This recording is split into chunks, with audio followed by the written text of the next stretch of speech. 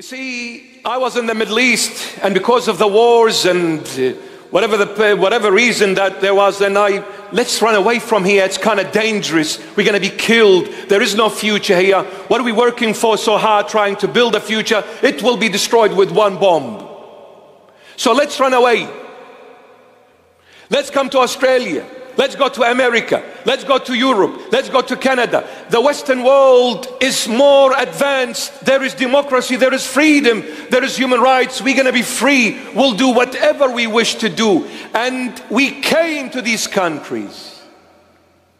Are you happy? Are you fulfilled?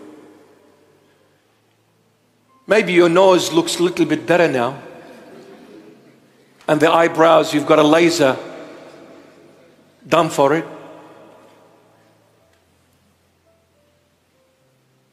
Maybe you have a house you didn't have back where you came from.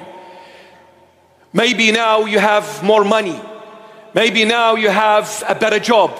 Maybe now you have not one car, but so many cars parked outside and in the garage. But the question is, are you fulfilled? Are you happy? Have you found what you were looking for? Has that freedom that you came all the way from the other side of the globe to here, has that freedom given you what you're looking for? Nothing. Still the same old miserable person. And I'm wondering what else is left. King Solomon, with the wisdom which he received from the Almighty God, you know, there are 4 things. If you have them, you rule the world. 4 things King Solomon teaches us. If you have them, you will rule the world and you'll do anything and everything under the sun. 1, health. 2, wealth. 3, wisdom. 4, authority. I'll say it again. Health, number 1. 2, wealth. Number 3, wisdom. Number 4, authority. Guess what? King Solomon had them all. He was the healthiest man on earth, and to prove that, he had 1,000 wives.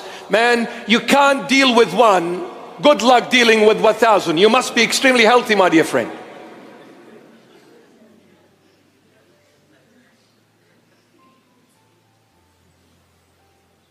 He had the wealth. The Holy Bible says that he was so much wealthy, he considered the gold like dirt.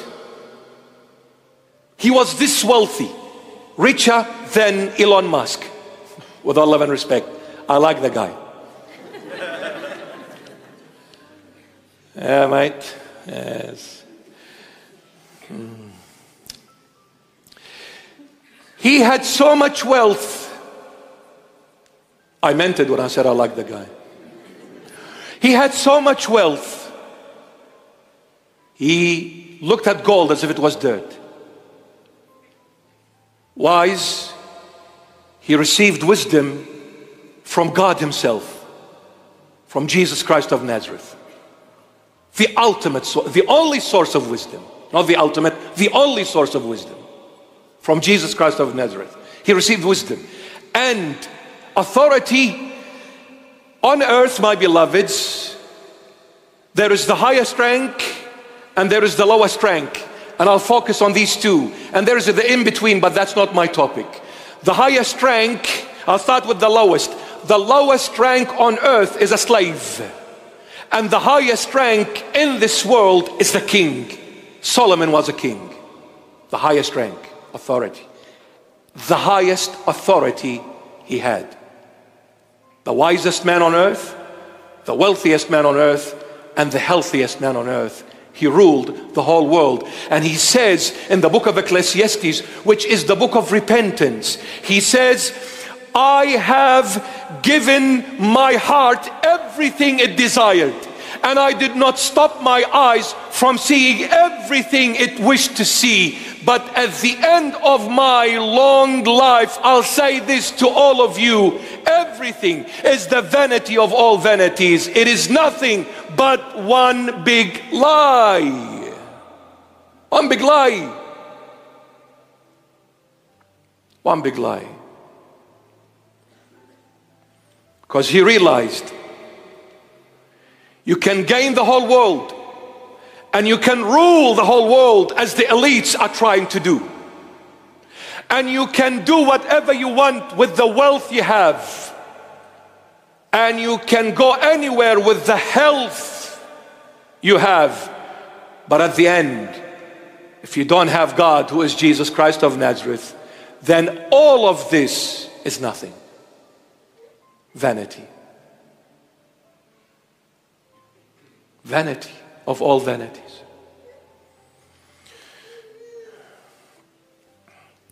So humanity have been searching for their perfect world, trying everything under the sun, and the more they try, the bigger of a failure they are.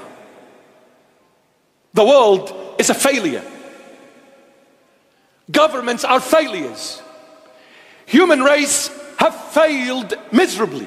Why? Because they are searching in the wrong place for the wrong reason.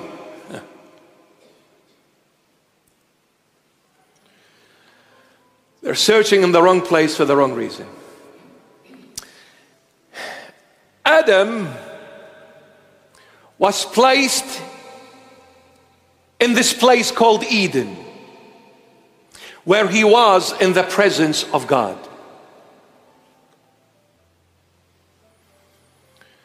But you know why he failed?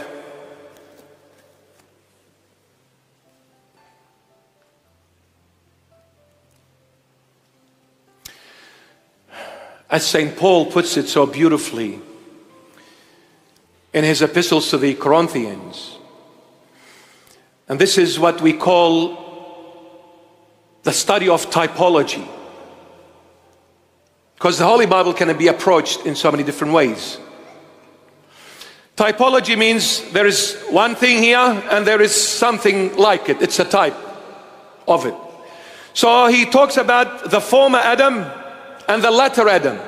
The former Adam, the one who failed and broke God's word, and the latter Adam, Jesus Christ of Nazareth, who fulfilled all of God's word and law.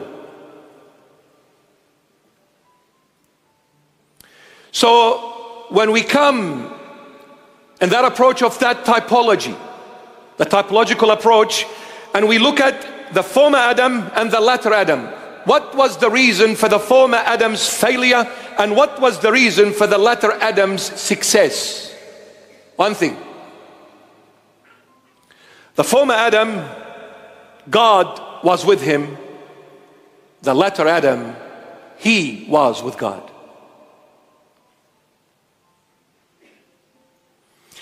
The former Adam, he was in the Garden of Eden. The latter Adam, the Garden of Eden was in him. And what is Eden? A moment. What is that moment? When I am in the presence of God. When I am in the presence of God. So what is that perfect world? What is that perfect place every human being needs to find and discover? That place is called Jesus Christ of Nazareth. Period.